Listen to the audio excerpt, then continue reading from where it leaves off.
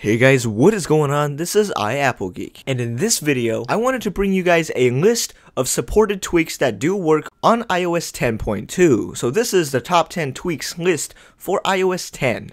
All of these tweaks are free, and surprisingly, there are more new tweaks than I expected, so I think you're going to like this list. Of course, if you have not jailbroken your device yet, whether that be an iPhone, iPad, or iPod Touch, I do have a video up here how to do it. So once your device is jailbroken, you can come back and begin your jailbreak journey. So the first tweak on this list is called Lithium Ion. It basically lets you theme your battery icon. So if we go into the settings app and scroll down to Lithium Ion, and in here you can see the theme, and I have the Hibisha theme right here. You can also have a bunch of ions, like right there. Here are the hearts. I know many of you guys who play Zelda probably like this. So not only can you change the battery image, you can also change the battery color. So you can change the main color and the base color. So if I change the base color and I go back here, you can see that my battery icon is kind of purplish blue. I think that's kind of purple. And I can change the main color to, let's change it to green, shall we? And now it's green and purple. Not only that, but there are a ton of other things like charging color, low power mode color. It's basically a ton of awesome customization. Lithium Ion, if you want to change up your battery, go ahead and check this one out. Alright, the next one is by far my favorite aesthetic tweak for iOS 10, and this is called Sonus. It basically replaces that volume pop-up when you adjust your volume and moves it into the status bar in a very elegant way. This is much better than status fall or anything that I've seen out on Cydia, and it is so elegant, it's so great. So for example, if I go into an application, let's just say my settings app, and I adjust the volume, check that out. Look at it, it is so sleek. And inside of the settings, you can actually customize what it looks like, where it is, how smooth the animation is, or how long it will last in the status bar, and even extras and experimental stuff. There's a ton of stuff I haven't even tried out yet, so ladies and gentlemen, go check this out.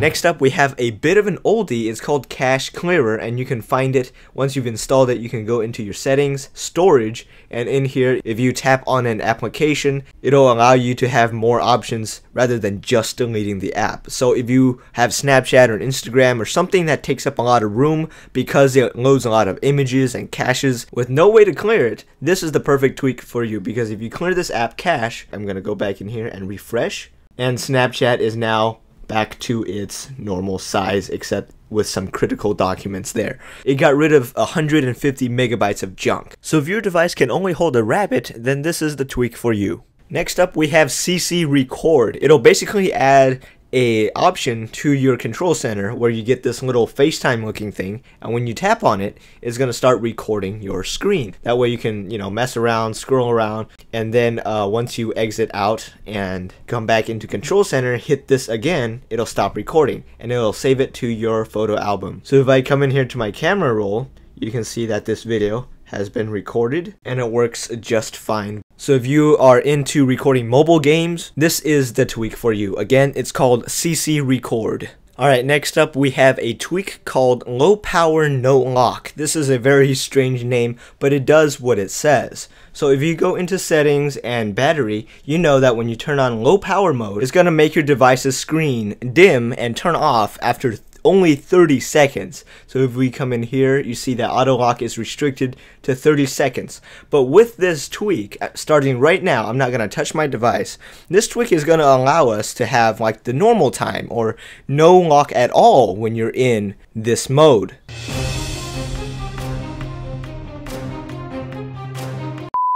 And my device has not turned off yet. So as you guys can see, it works well. So for those of you who are always in low power mode, this is a godsend. And of course, what would a jailbreak be without Cylinder, the ability to change animations when you swipe on the home screen? This is pretty self-explanatory, and it has a ton of effects inside the settings application. I mean, I trust that you guys already know what this is and what it does. It's an absolute must-have. Next up, we have a bit of an older one inside the photo album. You can go in here and hit select, and you can tap on one of these things, and it will tell you how much space is taking up. So this video that I just recorded of my screen, it is 30 megabytes. So if I select some other stuff like this other video, now it's doubled in size. So this is very useful if you want to know what is taking up a lot of room in your photo album.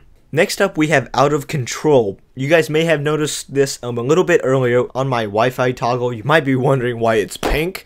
I did not set it to pink. This is the tweak that I'm talking about, and it allows you to randomize the colors. Every time your device restarts or resprings, it will change colors. Alright, so I've just resprung my device, and now it seems like the colors have changed. I mean, I don't think that was green before, was it? And this was a lighter pink. Next up, we have bars. It's basically what you've been seeing up here with my signal bars. It's no longer the traditional dots that you see on basically every iPhone. You know, like, you ask someone, how much signal do you have? You don't say, how many dots do you have, like Apple wants you to do, you know? You say, how many bars do you have? Bars, if you like the traditional look from iOS 6, this is the tweak for you. Next up, we have a very, very unique one, and I'll have to take you inside of Safari to see it. So if I go to a YouTube video, let's go to my channel real quick, and I'm gonna watch a jailbreak video. The only thing is, I am a very busy person. I want to do something else while I'm watching a video, but I can't because this isn't an iPad, right? iPads can't do the picture-in-picture video. This is my iPhone SE. So this tweak called Force in Picture will give you that option that you usually only find on iPad. So if you tap on this, ta-da, you can now watch that video wherever you are on your device. If you have a 6S Plus or a 6 Plus, this will definitely come in handy to take advantage of that larger screen. And we could just tap this little icon to go back into Safari and continue watching. Alright, so that is 10 tweaks that work on iOS 10. But if you've been following my channel, you know this is not the end of the video. And for those of you who have watched this video this far, I'm gonna give you a few bonus tweaks. And the first one is called a power tap. It's an older one, but it does work on iOS 10, where you tap on the power knob and you have the option to reboot, respring, or enter safe mode. So this is an essential tweak to have no matter what software you're on. Next up, you guessed it, it's 5 Icon Dokken. It allows you to have 5 icons in your dock. No duh.